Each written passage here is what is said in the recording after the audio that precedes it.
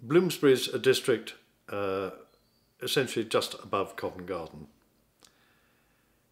Its history is that it's traditionally the home of the publishing sector, but there are many other types of occupiers there. They were historically attracted to the area because there were some big buildings built, and in those days they were considered pretty much state-of-the-art and very good for a modern office. There hasn't actually been an awful lot of redevelopment in that area since. There has been some, but not as in some areas. It has attracted other companies, media, and that type of occupier, and this is largely driven by the lower rents in the area.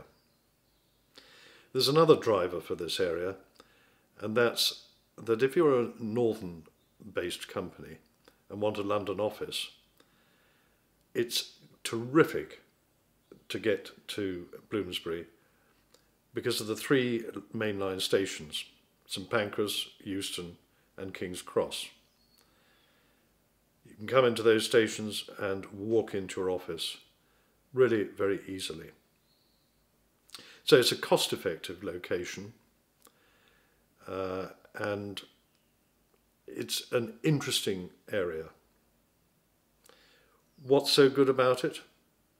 Well, it's really driven by those three stations. And of course, of great interest is St Pancras Station itself, with its Gaudi-like architecture, recently refurbished, and it really is a superb bit of architecture.